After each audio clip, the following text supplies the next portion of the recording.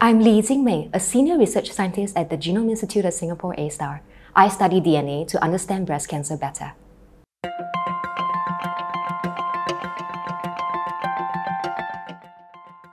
So BRCA1 is the most well-known breast cancer gene, but there is so much more to breast cancer genetics. BRCA1 is very rare in the population. Maybe 1 in 2,000 people would get that mutation.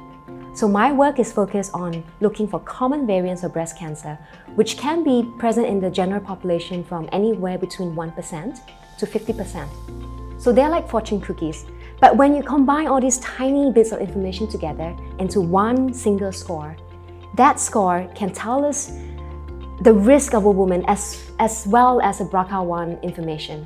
When a woman gets breast cancer, it's not just her who is dealing with the disease, it's also the children, the women, men, everyone among her friends and her family.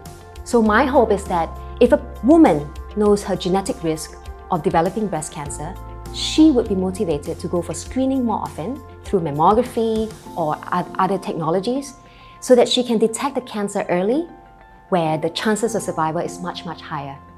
In the future, I believe that genetics will become a very personal part of our lives. And for breast cancer, it will save lives.